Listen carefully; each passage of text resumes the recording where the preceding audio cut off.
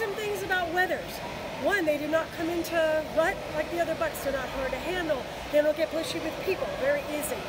Two, their fleece stays much finer than the bucks.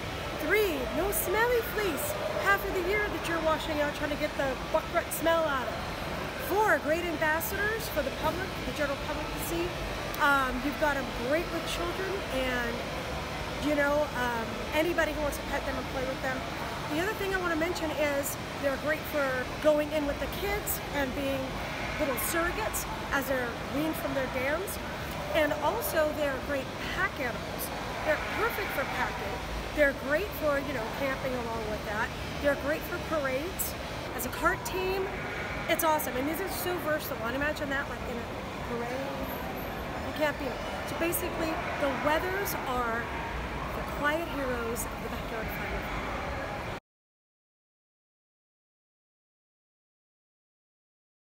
My name is Chris McLaughlin. I am with Laughing Crow and Company. I am the CAGBA Secretary, Colored Angora Goat Breeders Association.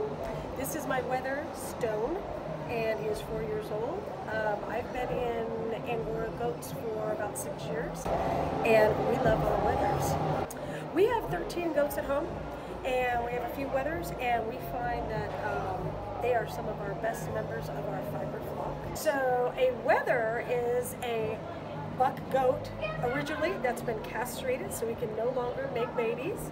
So I like to call it the third sex because he's really, I don't seem sexless, but he's really not. They have their own thing going on, and it is really valuable, I think, to have them also for new people who are just getting into the Angora Goats or interested. You don't have to breed to have fiber and to sell it and to, you know, produce this on your farm, because these guys produce their entire lives. So you are shearing them twice a year, and you're having your fiber all the time, and yet you're also having this very sweet, docile animal that doesn't come into rut. You're not gonna have to watch yourself in a pen with him ever. He's a sweetheart, and you know, and we just find that they're the friendliest ones on our farm. So they're great for smaller farms, smaller backyard farms. You know, what I love about Wethers, and I think they're very underutilized and no one talks about them very much, but what they're great for is that their fiber is actually softer than the bucks, and that is because they're not producing a lot of testosterone to breed the females, so we get that nice softness to them, and also because they are not full of that testosterone, they're a little bit friendlier all the time. They stay very steady. There's no fluctuation in that. They make great kids' pets. They make great ambassadors. We have him here today at the fair. Everybody is able to pet him and love him and give him treats. So we really enjoy having them. On our farm, we also use them as babysitters. When we wean our little babies, they're often sad to leave mom, and instead of throwing the young bucks in with the bigger bucks, we throw them in a stone, and he takes care of them and kind of treats them like a big, you know, little brothers. You know, normally for us, I think everybody has a different age for when they might wether their goats. We as Angora people really choose to have them a little bit older. So maybe some people say 6 months. We don't wether ours till a year because we want to see how their fiber will turn out, if we want to leave them as a buck or not.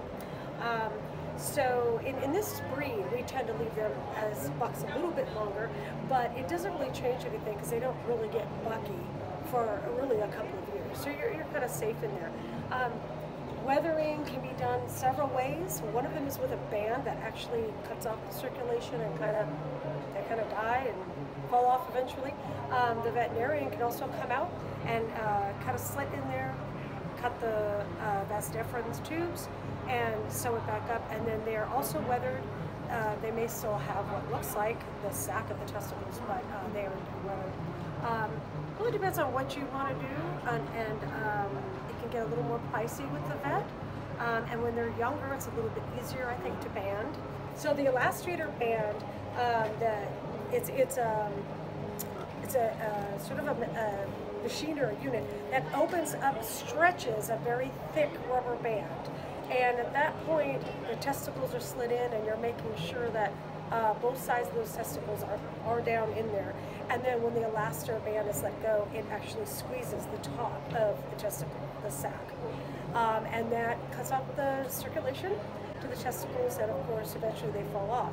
And also, also for me, weathering these guys gives them a second opportunity at life. And I know that sounds really funny, but I recently spoke with somebody earlier here at the fair that they take their bucks that are unwanted and they just immediately have them sold off as meat. When you weather them, you have an opportunity to also sell these docile animals as fiber animals to other people. So you might want to not have them in your herd. You might not be, wanting to keep them. Come here, buddy.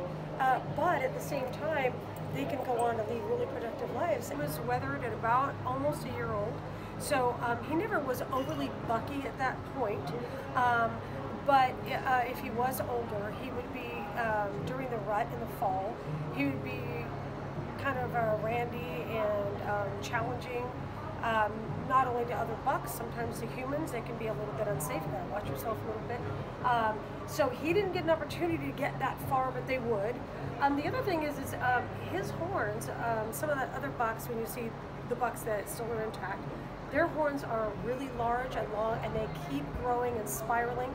His are still growing, very, very tiny though. His are almost in between a doe's horns, which go down and out, and they're very slender and feminine, whereas his are sort of in between a really large buck horns and the little doe horns. And they will continue to grow, but they just don't grow those big giant bracts that the boys have, which are beautiful and impressive, of course. And we really like them. We spoke a lot as a club about having weather classes and why that would even be important. I've heard people mention, what is the point? They can't be reproduced, they can't have babies, and they can't make babies.